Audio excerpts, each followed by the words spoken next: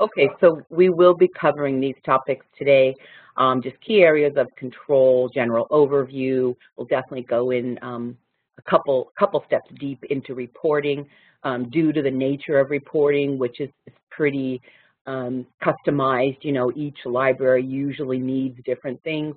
We're going to go a couple things deep. I'll definitely show you where to get additional help and get additional training if you need. You know, if you want to kind of use this as a jump-off point to go deeper. So I'm going to do everything live here. So let me just go right over here to my live environment. And because this is more of a generic training, we're not going to be using any one specific. We're just using the Discus entry point, which I would also then now assume that since majority of you are probably not using this as your entry point. Correct me if I'm wrong. You probably have your own A to Z database page, your own, hopefully you have your own access search box on your pages into your smart search or discovery search or whatever you end up calling it. So if you're chatting to me, I'd love to see that answer. If you are using this page as your entry point, then you can go to the top of your screen now and the WebEx menu bar will drop down and you can use the chat there.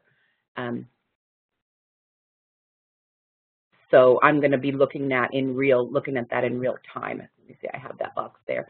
But I'm using this entry point and I'm going to be using their backend or Discus's kind of controlling or EAdmin area. You all have your own access to it. So what we're talking about is like this is my backend access. You get a lot of resources from EBSCO through Discus, and probably some of you are purchasing individually directly from us too. Just knowing this as a systems administrator, if you are the systems admin person, just knowing that you can quickly isolate your EBSCO stuff to get to it really quickly, or just kind of see what you have, if things are new, or maybe things you aren't pointing to, you want to test them out. Here is a URL for you. So search.ebscohost.com in an IP recognized building will get you to your version of this page, which quickly isolates your EBSCO stuff. Also, this page may show up for your users if you have a timeout issues or network issues, authentication issues. Sometimes you see this and people are like, ooh, I don't know why we see that, but this is just my back-end way of getting in. So I'm going to be using discovery from this page, and then I'm going to be looking at the back end and some of the controllers for it. So when I first log in to EBSCOadmin, the URL eadmin.ebscohost.com, every library has access to this. That doesn't mean every librarian has access. That just means that every library should have has their own version of this. If you are a librarian in this class and you don't have you think you are the main one that should have access and you don't, well, then make a note right now and we'll get you, we need to get you the support URL or the support email, and we will allow you to have access. Also, if you want to add access to people, maybe you have student workers that you want to help run reports, or maybe you have a new acquisitions librarian that's going to be managing your title level holdings, and you want them to have access to maybe just this, so you can set up permissions to see either the whole thing. So I want to mention that because maybe you do have access, but when you log in, you don't see all of these things, and maybe you should. So pay attention to that. There are permissions, and so you can, either remove permissions or give permissions to anyone that you would like to have accessing this in your library. And again, mostly it's going to be running reports if you don't set those up already to be automated, which you should. But I think since everyone, I believe, in this class has Discovery, has a version of Discovery. You can also be using holdings management to manage your title level holdings, along with adding and removing databases from Discovery that will then build your Discovery experience and keep it fresh and up to date with the resources that you own. So any questions at all, please go to the top of your screen and click on the chat button. So the structure is when you first log in, you're looking at your site. Usually you're not going to have a drop down like we do here unless you are a top level kind of consortial. And even sometimes if you have multiple library branches, these, you may be the top level consortium and your branches may be underneath you. So it doesn't necessarily mean to be top level like Discus. You could be a little mini consortia in our mind with multiple branches. So I have my site code and I have a group. My group is, could have different groups for different reasons. Your main group is the default group that you land on, and that is your live environment. So if I do want a test environment, if I'm going to be changing a lot of things in the front end, like let's just take, your Smart Search, for instance, you're going to be changing logos and possibly adding, different resources and just trying to really tweak it a lot. Maybe you want to make a test group to put that in to play around with before you roll it out live. So anything in your main group is going to be your live. So groups are holders of profiles, and profiles are just holders of databases. And if you look, I'm going to backtrack and go here. So this really is your front end of your profiles. So if you kind of look at that, this is a more front end visual view of this drop-down list here. So I have auto repair and automate and business searching and so on. And so when I see all these different things, these are holders of databases, right? Now, some of these could be old and just kind of empty shells of things. Some of them could have been something that I trialed and so on. They don't all necessarily have to be active and live. And if you do want to set up a time with me to clean these up on your site, then we can do that, because over the years, this can kind of get a little bit out of control. Even if you just renamed some things, to like Z, so that they'll go to the bottom, so that your top kind of profiles are at the top, and then the ones that you don't use are at the bottom. But profiles are holders of databases. Why do you need different profiles? One is for different interfaces. So EBSCO Discovery is an interface. You're calling it Smart Search. Automate is a different interface. EBSCO Host, so is searching individual databases, is a different interface. So when you're making changes or when you're trying to, figure out where to start, is kind of what do you want to do? What do you want to change? So we're talking about today, we're talking about the Smart Search. So I'm actually, I think the correct one is this one here. So this account even has multiple discoveries. So it really can be confusing, especially if you're brand new walking into it, or even if you're not. That, like which one really is the live one? Maybe you're using multiple live. You want to make sure if you are going to go through the effort to change things, or also when you're running reports, it's good to understand, why maybe some of these things aren't getting used, or maybe they are getting used, where are they coming from and what are they? So you'll see these same profiles when you're running reports. So I'm going to just focus on, on my discovery here. And so then after I choose the correct profile, anything underneath here is what I am then affecting change on. And when I'm in my live group, that change can happen in a matter of a few minutes. So that's why I said if you're doing a lot of changes, maybe make a test group, do your changes, and then copy it over, between semesters or at a quieter time in your library. But for the most part, a change that I'm doing, maybe adding or removing a resource. But let's do a search in the front end, and then I'll talk about some of the key areas of control. So I would challenge you all to look at your settings after this session, or if you're a super good multitasker, do it now. But some of the key things that I first talk about anytime I look at Discovery is, what are your search settings? A lot of you haven't really looked at those, so I'm just going to open up this search options box. I could also go to advanced search just to see what my search settings are. And I haven't changed anything, right? I just want to see what is pre-selected for the user. Most likely, the majority of your users, once things are pre-selected for them, they're not really messing around too much with these. And that's why it's important for you as the master librarian, as the controller, to make sure that these settings are the best for your users. And you should revisit these settings, once a year, twice, or, every other year, whatever it is. You shouldn't have made a conscious decision about what's going on. So my defaults right now for this individual, for this entry point, yours are all going to be different. I could bet money that no matter how many people are in this class, everyone is going to have something different, because at time of setup, you requested these things, or maybe you've changed them after. But right now, what this system is doing, and let me just go ahead and do a search, and I'll just do this Bitcoin mining. Bitcoin's been in the news a lot lately, and I just want to know more about this topic.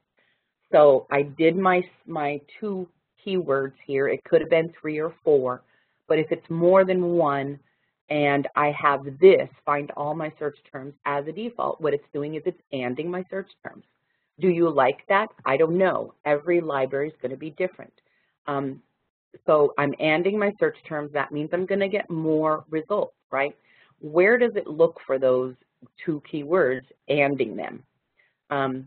That's the first question I want to answer. So number 1, it's going to look in the title of the article, in the source field, in the author field, in the subject field, and it weighs the subject field heavier than any of the other fields that I'm just discussed. And it's also looking at within the abstract of the article. Remember, it's anding those search terms. And sometimes there are hidden subjects too. So a lot of times the main subjects will be shown, but there are additional subjects that are kind of in the back-end metadata. So it's looking at that, and it's saying, okay, if I find those words, I'm going to put them in this list. Then what else is it doing? So it's also saying, well, you have this setting called apply equivalent subjects. It's also then using a mapping table that we have that says, okay, Bitcoin mining is mapped to this concept. This concept is then mapped to subject-specific headings within specific databases. So if this adds anything to your result list, it's going to be very, very relevant results in there. And I would say that this is a good thing. Librarians love this, and they're the ones that said, hey, turn it on for everyone in Discovery. So we did a vote, and everyone said, yes, this is something we want. And by the way, this setting most likely will not be on when you search individual databases using eHost.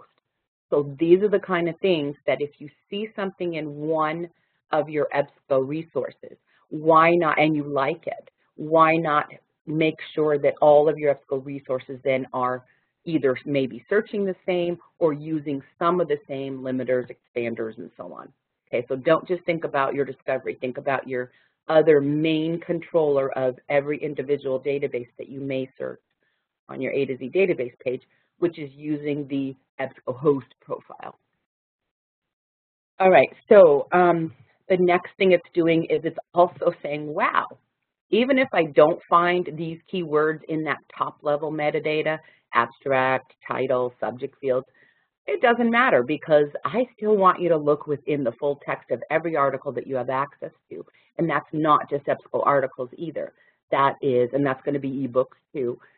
That's a lot of our partners do give us their full text so that it can be searched. We just can't serve it up to you. We have to point you to their, let's just say Gale, so we can search a lot of the Gale metadata in Academic OneFile, but we cannot serve it to you it wants you to, to go over to their interface. We can show you this, and then we can show you the link to go over. So this is also adding a lot of resources. So do you have this turned on? This was a default when Discovery was first rolled out to you, most likely. And if it's still on and you're getting complaints or you're getting comments like, oh, wow, Discovery gives me too much, my Smart Search gives me too much, this is one of those simple things that you could either turn off on the fly, watch it go down from 6,200, look there. I still have plenty of results for this, but I don't have 6,000 anymore. So you can either turn that off altogether, all the time, or you can turn it off on the fly.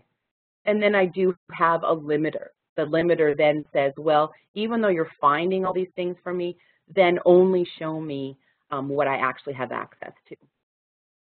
So if I did remove this, I'm then adding in abstract-only items.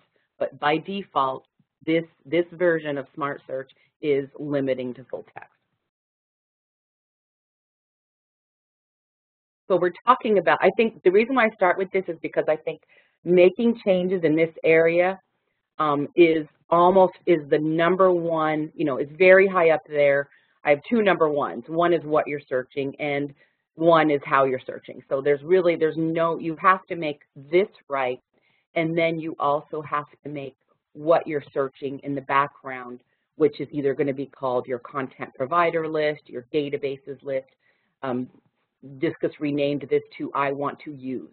So this is then the content or the databases, the resources of where these 6,000 or 1,000 items are coming from. So this is also totally under your control. If you have not looked at this, if you're getting non-English language resources that you don't want, or you do want to add in non-English language resources, and so on. If you're not maintaining your databases within Discovery, then you're really missing out on, on searching what you own. So now that I've shown you those two key areas, where are the controllers in the background? So once I choose my correct profile, my searching tab is going to be where mostly all of those pre-search settings are. So that search mode of anding is going to be located right here.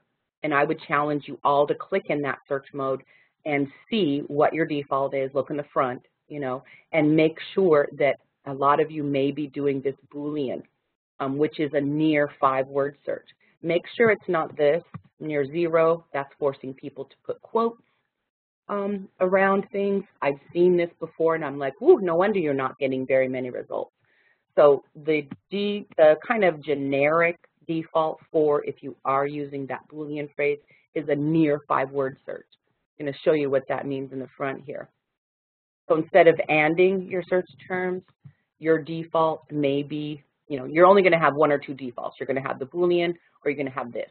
No one has ORing and no one has smart searching that I've ever seen. So if you do that Boolean phrase, it's going to be a tighter search because think about it. Now I'm not anding my search terms. I'm saying these words need to be near 5 words of each other. It doesn't matter the order. If I'm mining Bitcoins or if I'm Bitcoin mining, that doesn't matter. And it doesn't matter if there's 4 words in between these two, the near 5-word search. So it's going to find those items if it's in that article, in the title, in the, and in the subject fields and so on. But already I'm getting, a lot less results. I also removed that other expander of searching within the full text. But even then, I would get less results than that initial 4 or 6,000. So I have a question that I'll answer. Let me go back over here. So your search options is where you can control that. And I think this is very important for everyone to discover. And if you notice, so this kind of answers the question that I just got. Well, look at my other profile. So remember, I have this e-host. Whatever your named profile is here doesn't really matter. What's in parentheses is really what is important because that is a code and that doesn't change. A lot of people can change the description, but they don't change the code. So find your e-host in parentheses. And this is your other main controller of your searching, of all of your individual EBSCO host search So if I want to change something like, if I want to change any setting or check any setting, I actually have to look in my different profiles. So that's the answer to that. So if I want to actually make that change in Discovery to I want to use, and I have multiple Discovery versions like Discus does, like they have a kids version and a teen version and so on, they will have to go into their individual profiles and change these things. If you want to change, if you want to see what's going on in EBSCO Post and your Discovery EDS, and make sure those things are a little closer together, better for training or for teaching it, better for understanding it for libraries and users, or maybe you want to keep them totally separate because they are two separate things and two separate ways to search. You will have to go in each one and look. So your searching tab, the only other thing that kind of the other thing that I really talked about on this page is down here under your limiters and expanders. And so I think that those things right there, if you just manage those things, choose to either turn on full text or choose to turn on this one available in library collection, which usually is more than what full text will give you because we do own items that aren't full text, but it would show you what you own. So these two things are similar but a little different. So if you do want to choose one of those things as a default, it's going to limit your results. And this is how you would then, choose it. So the limiters and then those expanders. So if you did decide, you said, hey, I've been getting comments for years about, oh, it's too much. Well, this is the first thing I would turn off. And the thing is with this is available that also search within. That is always going to be available on your advanced search screen. So, and I think on the basic, let's click on the basic here. I just open up the search options here. Yeah. So on the basic search screen, I also have, if you did want to uncheck it by default, you also have this available. And I tell librarians, really, the only time I would invoke that on a regular basis, if you do turn it off, is when you get 0 to few results. So 0 to few results, I have my keyword up here. I don't want to change my wording. I can't change it maybe. I can do this, and most likely you're going to get more items added to your list that are talking, that use your keywords somewhere. So it's not like you're taking it away. You're just you're just removing it as a default on is what you're doing. So any changes here, wording changes if you think, a little bit of on-screen instruction, and that's what we saw in that I want to, let me just do this. What was it called? I want to search, I want to, so yeah, I want to use. So this is a wording change. So let's talk a little bit about that. So here, those searching settings, those are my pre-search settings typically. Databases, what I'm searching. So remember, I said doing this one time and kind of making sure that's good. You don't have to really do that all the time. You're not going to be changing your search settings all the time, but you may be adding and removing resources often. This does show you that you have some kind of custom catalog in here. This should be kept updated. As you see, we make whatever you send us as your catalog, we make into a database. So now you are responsible for keeping that updated and those records updated. The same as we are responsible for keeping Academic Search Premier updated. And then if you look at, biography and context, which is not an EBSCO resource, whoever we get that from, I think that might be a Gale or, yeah, then, they are responsible for getting us those records and so that we can keep that updated. And just a glance here, so this is what you have enabled, so that means this is what's turned on for this profile to search. If I never ever want to have this as a yes, so if yours is yes, please turn it to no, and please talk to me about that, because just talk to me. This is like the self-destruct. You don't want to allow every bit of partner content that we partner with to be turned on in your system. But if you look, this one, let's see, this one has a fair amount of databases turned on. If it's 3-word code, that's going to be an EBSCO resource. If it's prefaced by EDS, it's going to be a partner resource. So this is definitely from Gale. And And so that's, so when you look at those things, maybe an easier way to understand, like, well, which ones aren't EBSCO? Because a lot of them are named the same, right? Pretty close together. But if I do want to add, if I want to remove something from here, we no longer get Britannica, or I want it out of my EBSCO searching discovery experience, I'm just going to turn it off, boom, and then hit submit at the bottom, okay?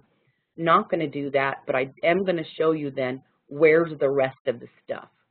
So the rest of the metadata, the partner metadata that we get is actually over in the disabled area. And this is, if you have not been maintaining this on your own in your system, this is definitely something that you are maintaining, because we don't know, EBSCO doesn't know as a company, if you're adding and removing non-EBSCO resources. And sometimes even your EBSCO resources, I would just double check to make sure that those things were enabled and turned on if you get new items, okay? So I went over to the disabled area, and now I'm going to show you, this is the knowledge base of all of our databases, along with all of the partner databases. Remember, this is top-level metadata. This doesn't mean you have full text access to it. It just means that the metadata is there. If you subscribe to it, you can turn it on and then create, we will help you to create a link to then go out to these resources. So you can see that this list is much longer than what we have enabled, and it should be, because this is everything. But this is the list that you can go back and view and hopefully find what you've purchased or what you're currently not searching but own, and then turn it on. So I'm looking, and I'm still just now down to the ends, and I'm going to have at least 3 more pages to go. So this is where you're turning on resources, okay? Very important and a key area of maintenance. Your viewing results, and I'm trying to go a little faster for time-wise, but please ask any questions, make any comments. Everyone's just kind of sitting back going, hey, I don't, hopefully learning, but definitely ask questions, okay? Because I want to make sure that, I'm not just flying by these things. And then viewing results is actually kind of anything on this page that you might want to change. So, we noticed this was changed, right? So it's not, this is a customized area. So if you do see something on this page where you want to add or remove some items over here, you want to do something with this AP videos if you haven't already done so, maybe you just want to close this down so that it hides because you don't have many items over there. So anything like that can be changed on that viewing result. So think about that. That is after you hit the entry button. So this is before you hit enter. What are those search settings? What you're searching on your databases tab. And then after, so that nice view. Some of the other settings you might want to check is, this is allowing 20 results per page. You can turn on up to 50. I would suggest turning it at least to 20, 30, 40. The default's going to be 10. So if you've never changed it, probably in your EBSCO host too, you're going to only have 10 items showing. So why not jump over into your profile that you want to change, go to viewing results, and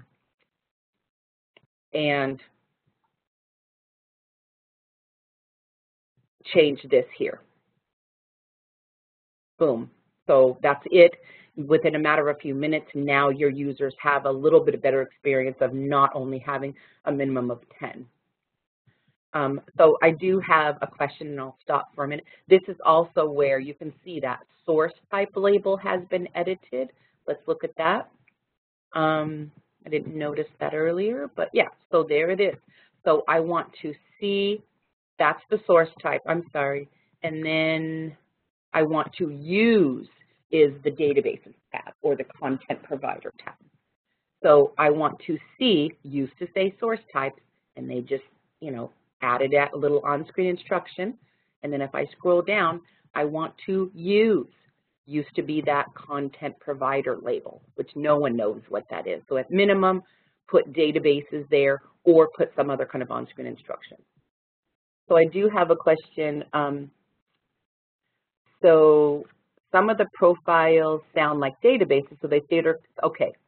So what you're saying is when I look at my profile list, I also have History Reference Center, Literary Reference Center, Novelist, Points of View, which are individual databases, so you are correct. I wish I could give you a prize. So profiles are holders of databases. Sometimes the profile is created just for the database, special, right? So I would say History Reference Center, special, different, beyond EBSCO host, right? EBSCO host, you just have that search box, it's blue, and you have your limiters, expanders, whatever. Everyone's used to that plain EBSCO host search box.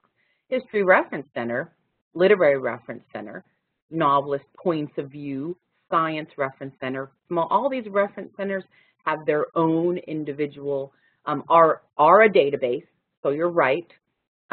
This is a database by itself, and it can be searched in EBSCO host. All the data is, none of it will be missing. You can still search it. But if you choose to search it in its own profile, then you get that specialized, or it's in its own interface, you get that specialized interface. Let's see if this will come up here. Yep. So would you prefer to search Small Business Reference Center using this, where I can see the visual, you know, the NOLO books and all that? Or would you prefer the Small Business Reference Center to be searched in your e-host? You know, I think the majority of the people would say that they would prefer to see it in that individual, in that specialized interface. If you're currently not using those specialized interfaces, I can help you to make your URLs. They're already there. They're waiting for you to use. So I can help you to make your URLs so that, when I turn these two off, so that you can point to those. I don't know why these are chosen. I was trying to get to that Small Business Reference Center, but you get the idea. I mean, you know what EBSCO host looks like. And it's actually going to be here, or it may be here. Yeah, there it is. So if I just went in there, there it is. Same data, not as intuitive view. So hopefully that helped you. So I think we are, so I didn't even really get a chance to talk about your publication finder, which is managed here in Holdings Management. This is a very short period of time to talk about all these things, but I just do want to build a little bit of interest on this because it really dives deep into what you're doing with Discovery. Most all of you that have Discovery also have some type of e-journal finder that you're calling it, or e-thing finder, e-books and e-journals, or publication finder, or you've left it as the default of publications. So you do have a built-in but separate title finder that has nothing to do with who we partner with. It has everything to do with what's known in the world, not just, you know, who EBSCO partners with, but what is known in the world as something that's accessible online in an an e environment. And this is where this here, your publication finder, can be a very, very strong tool for you as a library to see, do I own this item anywhere? And when I say that, I mean some libraries even choose to load their paper holdings. So load your paper journal holdings so that when I go to my publication finder, I can type in any journal name and I'm going to know where I own it. Doesn't matter if I get it from ProQuest, doesn't matter if I subscribe individually or directly to it, doesn't matter if I order it through EBSCO Journal Services or it belongs in a database. None of that matters. Do I own it somewhere? This should be the way that you should be thinking about your publication finder. And yes, it is something that you will need to maintain because you are the only ones, individual libraries are the only ones that know what they purchase and what they drop. So this interface, even though it's tied in with Discovery, is different. It's a title level finder. And if I'm looking for titles that have something to do with ethics, how does it know I own these things? It knows it because it's coming from Holdings Management. So we have a whole class on Holdings Management. We have a whole class on just, you know, helping you understand Discovery, which includes that, and also reports and statistics too. So let's move on to reports and statistics because we are getting close to the end. but I do want to put that kind of that hopefully excitement. If you haven't been using holdings management that way, or you haven't been maintaining it, no one's touching it, or you only think it's EBSCO stuff, no, it's everything. It's a title finder, and it should be used that way, and it should be maintained. So what's next? Now that you've kind of cleaned up your system, you know where, kind of key areas of control, which would be your holdings management, and then your customized services, your different profiles. Now you're ready to run your reports after, you know what you're kind of looking for. So there's a couple usage reports that are really quick that you can look at that are brand new that I wanted to highlight. One is this standard usage analytics. So if you haven't looked at this recently, this is something that's fairly new. I think it came out, what is it? Maybe less than a year ago now. And I think with people with discovery, so once you have discovery, your sessions and your searches went way, way up because discovery automatically pings every single database that you have access to, right? Instead of just a manual user going to academic search and doing that search. Discovery searches academic search every single time someone searches, and every single search. So these two things are less valuable because of discovery, but they're also less valuable because who cares if people came in there and did stuff? What did they get? What did they read? Were they able to find things is really what's important these days for the majority of libraries. So what I like for this one, it's a visual. I'm going to just uncheck the sessions. I'm unchecking the regular searches, and I'm even going to uncheck the federated searches, because what I want to know is, are my users finding things, and are they reading things? Are they able to do their research?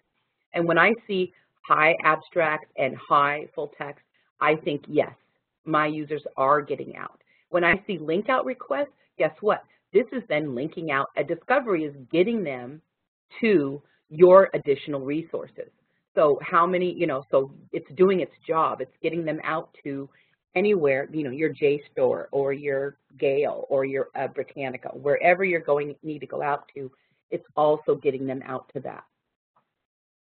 So we can tell you where, that we sent them out, but we can't tell you what they did after. So you still, when you're doing EBSCO reports, you still have to do reports in Gale and do reports in your other vendors, because those, once we send you out, we don't know if you access full text or not. So this is the cool report also. If you look at this login usage, I think this is the one that can actually show you, we have all these statistics all the time that say, oh, our users are using mobile more and more. Our users are using this new browser now, and using Internet Explorer less, or using these other browsers less. So this actually gives you just a snapshot of how people are accessing your, your probably the majority of your library resources, really. But this is counting this EBSCO stuff. I mean, you can kind of bet if they're getting to EBSCO, then they're also doing whatever they're doing on their device. They're doing everything. So you can see that for this site, it's mobile's a little lower. I would probably assume that yours is going to be higher. But I can see that user ID and password. I have people that are IP recognized and so on. And then my operating systems. And if I wanted to view more, or browsers, you're going to see browsers in here that maybe you've never even heard of before, So there's some different browsers here. They really have a lot of detail in here about what people are using and how and what they're using. And look at that, Nintendo. On their DS, someone was accessing library resources. So that is one of the reports, and that's under, let me just go back to standard usage and reports.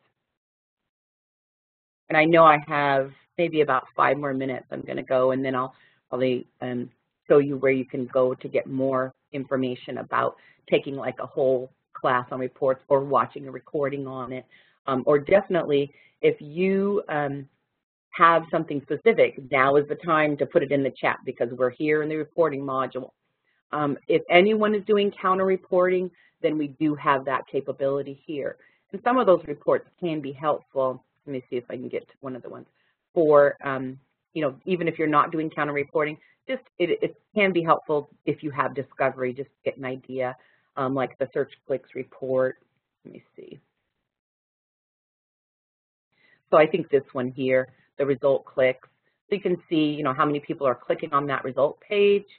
I think this is the one. I haven't done this in a while, but let me just do a very short time to see.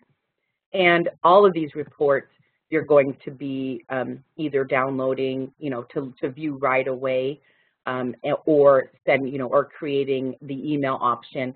And the email option is then creating for an ongoing report to be sent to you. Okay, if I'm just going to use download right now because I just want to view it right away. So as soon as I create that download, I can see it over here. And it's pretty quickly going to be there. So I'm going to open it up.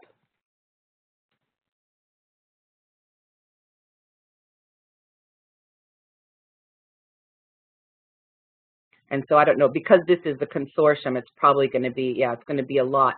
But you can see that it's pretty quick. I can get to it pretty quickly, and then I can kind of, I can manipulate it then within my Excel spreadsheet to then what I want to know. But the typical other way of looking at reports, and a lot of the ones especially, I'll go ahead and go into the standard usage now.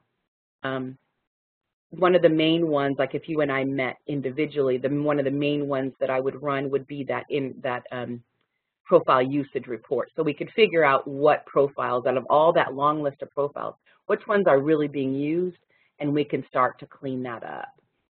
But usually if you want to look at your individual database reports, you know, you're just going to choose your database or your interface, which is going to be how many people are using EDS, how many people are using EBSCOhost, how many people are using that history reference center.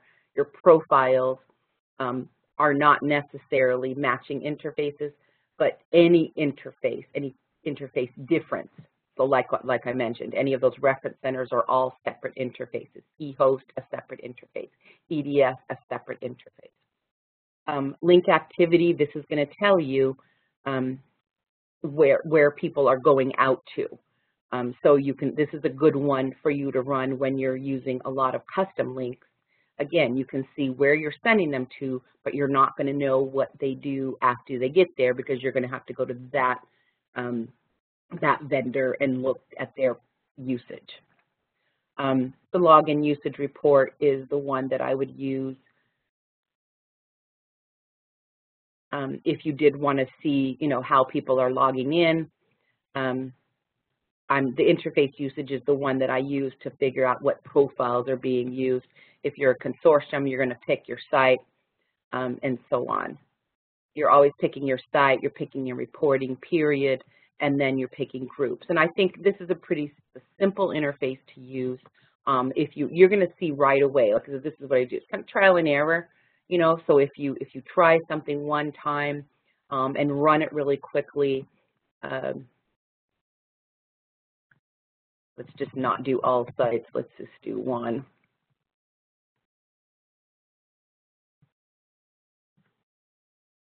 I'm just going to pick my, you know, you're not going to have that choice. Most likely you're just going to have. So if I just do one for this, I'm kind of set it up here. As soon as you know, if I do want to save it and create something for later, I'm going to choose that email option. It's going to give me those choices. See, so here's my choice if I want it one time, if I want it monthly, and so on. So I would suggest that you, but first kind of play around with it, get to tweak it and get it perfected. Create report for download. The second I do that, my download reports are going to be there, and I'm going to be able to then access it here. See, you know, see if it's correct, if that's the data that I need, and then just rerun it again. You can go back over and then, you know, set that email up, and then your scheduled reports are going to be there. And so when we went to this new reporting module, maybe about a year ago now, anything that was scheduled in the past was removed. So if you haven't rescheduled your reporting in a while, then, you know, I can help you to either do that, or I keep on offering help, because there really is a lot of help. So before I show you where that help is, which I'll have to end the session and go back to my PowerPoint. Are there any other areas that I didn't talk about, that I didn't discuss, that you said, well, it's the only reason why I came to learn. So, so let me know that now in chat. There's two other things that I want you to put on your radar for upcoming, for the end of this year and moving forward. One is we are moving to from HTTP to HTTPS.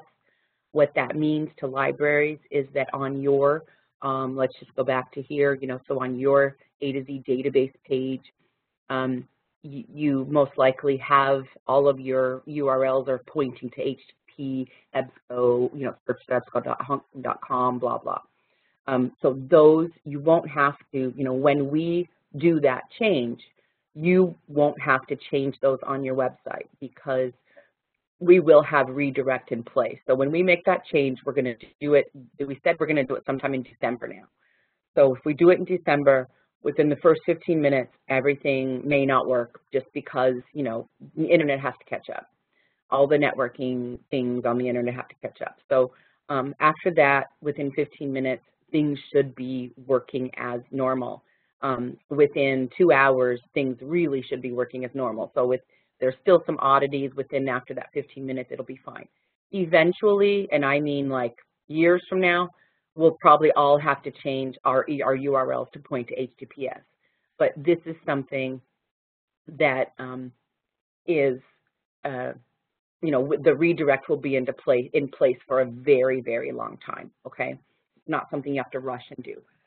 The next thing is, and this is going to take a longer conversation, but it's not going to happen right now, is we are getting Google authentication integration. So, think about that. So just put that on your radar. We're sending out emails to top-level administrators. I just think that it's a game changer for some people, but it will take some changes in the back end, and it may take some changes in your URL structure to allow for that ability for people to use their Google account to authenticate into your resources. So there's, just a kind of a bug in your ear to think about for later. That functionality is supposed to be announced next month, so that's why I'm saying it, which next month is literally in a couple days, right? October.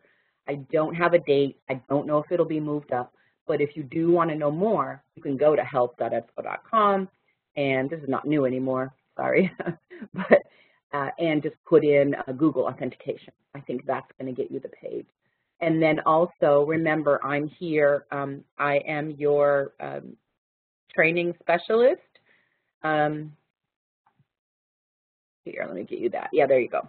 And I'm a trainer, but my official title is Senior Customer Engagement Manager. So whatever you want to write down in your notes is fine. Super easy email address, ljones@ebsco.com. I will be working more and more with Discus and with the state to maximize your the resources at the state level. And I would love to work with you also individually to, again, just to kind of talk about what's coming, what's new, and if you want to meet to do like a health check on your system, especially for those of you that are heavily using Discovery, that's my forte. That's what I love. So definitely contact me after the session. I'm already busy for the next 2 weeks, so, and probably you are too, but anytime after that we can meet. So thank you very much, everyone. I'm going to stop the recording now, and I'm going to hang out too for a little while. So for those of you